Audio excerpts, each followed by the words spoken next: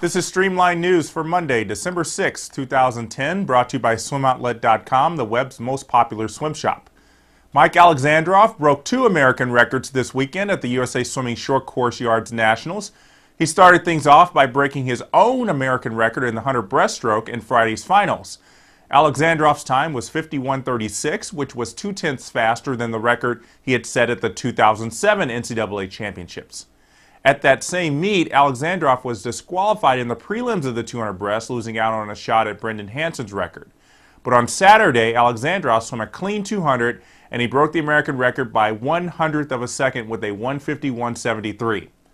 In both races last weekend, Alexandrov had stiff competition from teammate Clark Burkle, who was the NCAA champion in the 200 breast last March. Burkle was just a few tenths off record pace in both races, swimming lifetime best times in both events. Katinka Hosszu nearly became the second woman to break the 4-minute barrier in the 400 IM on Friday, winning the event at Nationals with a 4:00.03. Currently, Julia Smith is the only one to have dipped under 4 minutes with her American record swim last February at the Pac-10 Championships.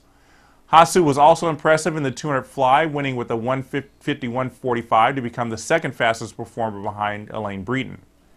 Alexandrov and Hosszu will be competing next week at World Championships, so we'll see how they do when they step up on the blocks against the best in the world.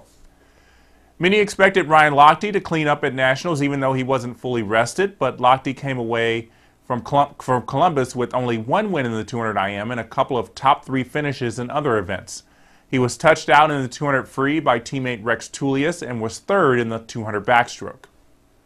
Nathan Adrian will be at the World Championships as well, but before he headed for Dubai, he put up some fast yards times that sent a message to his collegiate competition.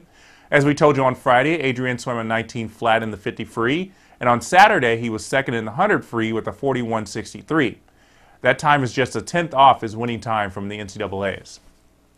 Matt Grevers looks like he's bouncing back from a somewhat disappointing summer season.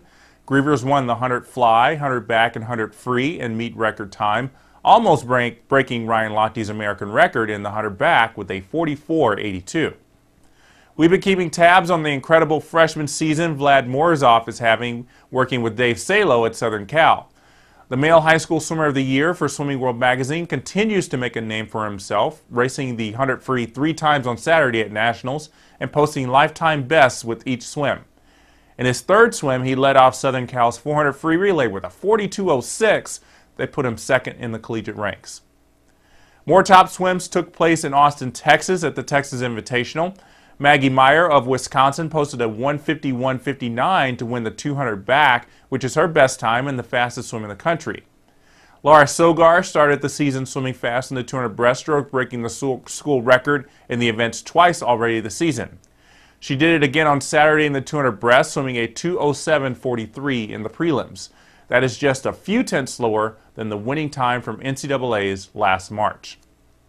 Sogar also won the 100 breast in 59.07, which is the 2nd fastest college time this season behind Jillian Tyler's 58.78 from Nationals. Cory Chitwood of Arizona began his quest to defend his national title in the 200 back with a 1:41.07 victory in Austin. It's the only swim under 1:42 so far this season, though about 2 seconds slower than the time he swam in March to win the NCAA title. David Bedaya has not lost a diving competition all season, and he was in no danger of snapping his unbeaten streak last weekend in Austin, beating Texas's Drew Livingston by an average of 54 points in the 3 diving events. The Purdue junior was most dominant in his best event, the 10-meter platform, though his score of 5:37.65 was off his American record performance that he posted last summer to become the first American to score more than 600 points. Texas and Ohio weren't the only places to find fast swimming last weekend. Amanda Weir swam at 21.92 in the 50-yard freestyle at the Gator Invite in Florida. She's the only person to have swum under 22 seconds this season. Weir backed it up later with a 47.68 in the 100 freestyle. And we'll see her in action next week at the Short Course World Championships. And across the ocean in France, Yannick Agnel made a statement in the 200 and 400 short course meters freestyles at the French Nationals. Agnel's 1:41.96 in the 200 free and 3:39.91 in the 400 are the second fastest times in the world, but only a few inches behind the top times. Sebastian Ruo also swam a top time in the 800 freestyle in 7:39.96, and Camille Muffat, mostly known as an individual medley swimmer, is now the fastest in the world in the women's 400 free with her 3:59.15. Now, December used to be known as a month when swimming ground to a halt for holiday training, but we had lots of competitions over the weekend, and you can read all about them in our World and College channels at swimmingworld.com.